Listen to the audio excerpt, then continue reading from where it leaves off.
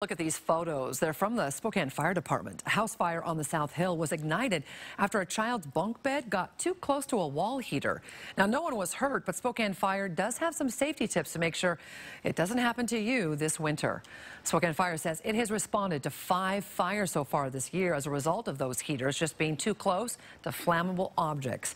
Our Nikki Torres working for you and your safety tonight with some ways to reduce your risk. Temperatures are getting colder, which means a lot of people are going to be breaking out the space heater. However, if you're not careful, these can easily spark a fire. So Spokane Fire has some safety tips to help keep your home fire safe. This time of year, people use space heaters a lot, whether it be there's a little tiny room that they want to heat up, or maybe money is tight and that's a way to heat the home. Spokane Fire says you should make sure your heater's brand is accredited and comes from a lab where it was tested before you even bring it into your home. Typically means it has ETL or UL listed on it, and it's just a sticker on the bottom of the space heater. Spokane Fire says you don't want to use an extension cord. You should always plug your heaters straight into the wall. Most of these extension cords do not have the capacity to handle the power, so this is an example of what could potentially happen.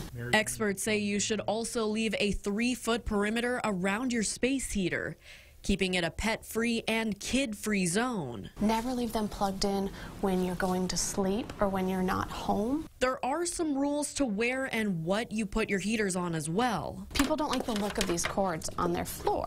So what they'll end up doing is you find a little rug that matches and you stick it under there. Fire experts say this is a complete no-no. We want to make sure that you're keeping anything around that could be around the space heater from catching on fire. You also want to have it on flat surfaces. And if you see any smoke coming from your space heater or smell something burning, treat it as any other home appliance. Immediately stop using that space heater. You want to inspect the cord to see if perhaps there's any breakages in the cord. Fire experts say if you sense something wrong with your heater, don't chance it. It's not worth it. Our lives are more important than spending an extra $30 on a space heater, so when in doubt, I'd say go ahead and get rid of it and get a new one.